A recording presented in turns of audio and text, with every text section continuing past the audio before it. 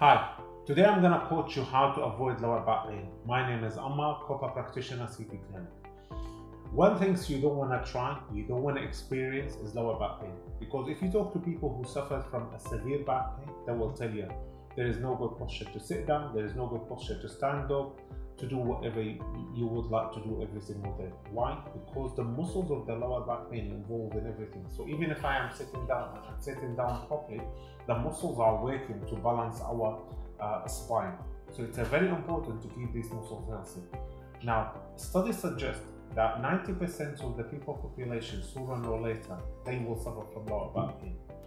So the lower back pain tightness, it builds up every single day. So what do you need to do?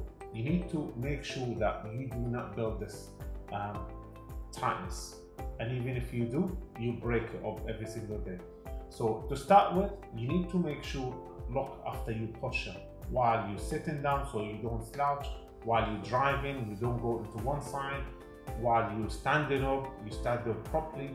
Now, when you do these things, these muscles and this tightness is building up. So what you need to do is to break that lactic acid. How do you do this?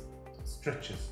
So I have what I call is a master stretch, which is very easy. You could do it every single day by lying down in bed before you go to sleep or after you just woke up.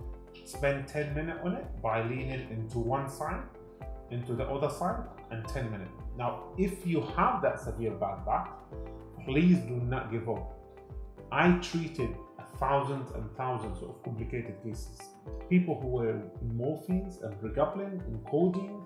You will have hope. We will be able to treat you. See you in another episode. Thank you very much.